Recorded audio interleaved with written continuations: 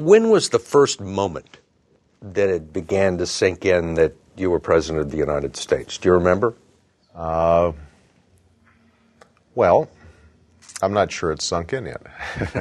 I guess I'm sort of like him. I'm not sure if it has really sunk in, but I remember we were watching the returns, and on one of the stations, Barack's picture came up, and it said, President-elect Barack Obama.